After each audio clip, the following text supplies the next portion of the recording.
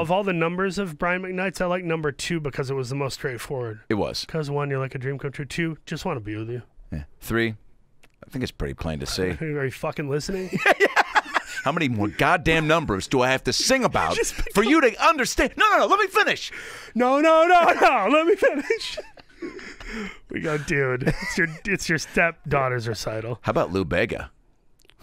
That guy had a lot of cooks in the kitchen. No one in his life is saying, how about Lou Bega? I'd just like to remind you, you are the only guy alive who is saying, how about Lou Bega? Maybe his entertainment attorney in '97. How about Lou Bega? Trying to pitch him for a cooking show. They're like, it's like a Food Network meeting. We're like, all right, who can host Top Chef? How about Lou Bega? Brian, you're fired. Anybody else? I need you. I don't need you out of the room. I need you out the building for that one. Leave your badge. This is the same guy who was pushing Lenny Kravitz on us last week. Dude, I love dumb humor, man. My brother and I would do stuff where, like, we were watching Simon Birch one time. Do you know that movie? Oh, yeah. And, and we're watching it, and there's a scene at the end. Spoiler alert, you only had 25 years to watch Simon Birch. We're watching. Wait, is this where it's a kid with dwarfism like gets a kite or something? I can't wait to say that I was the last person you interviewed. How about Lou Bega?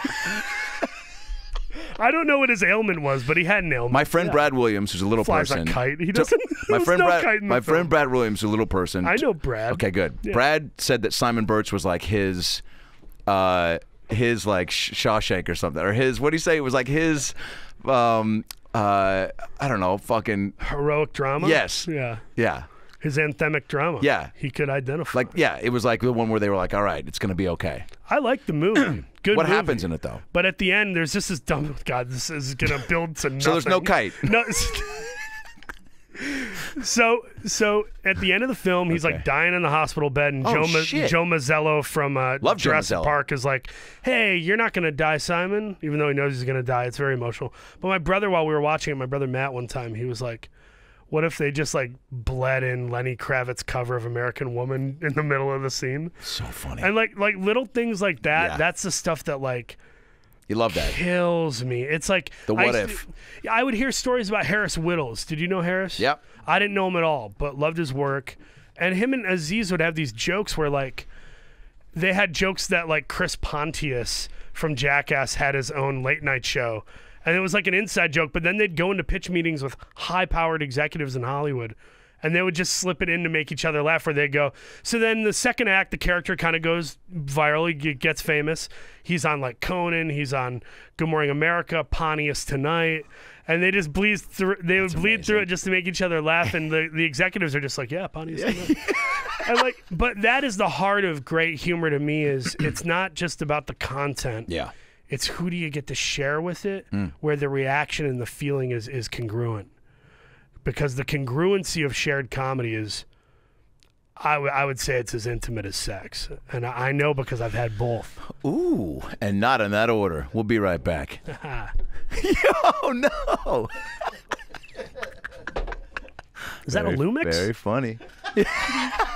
Did you just TBS me? Very funny.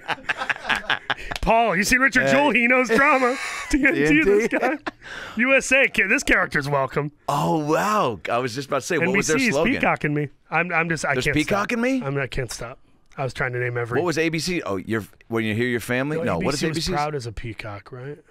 That's ABC. No, it's NBC. Proud as a Peacock. They said there's peacocking in me. I was like, there's no way that was NBC's.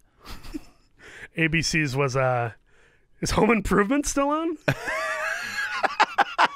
Do we still have Home Improvement? Fuck, I love that show. Good show. Those kids all turned into crack addicts, right?